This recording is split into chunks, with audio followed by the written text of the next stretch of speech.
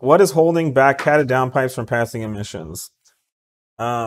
Emission standards have increased substantially. Yeah. So, bless you.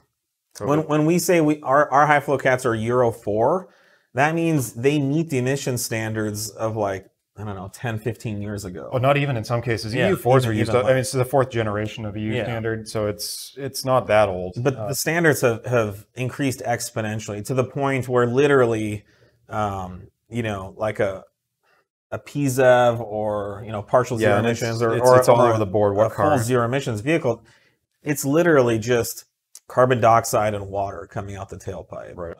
In many cases, the air coming out the exhaust is cleaner, despite having the carbon dioxide, than the air that's going into it. So, our high flow cats are extremely clean, and they would have met emission standards of 10 years ago, but they don't now. So, and now there's these particulate filters that are getting installed. So things are getting much harder for the internal combustion engine. I mean, they're going to be. It's only going to get at some point. Yeah. So that's why you see companies ditching fossil fuels in favor of electrification. Those cars have zero emissions. There's no emissions output. Yeah, after they've been built.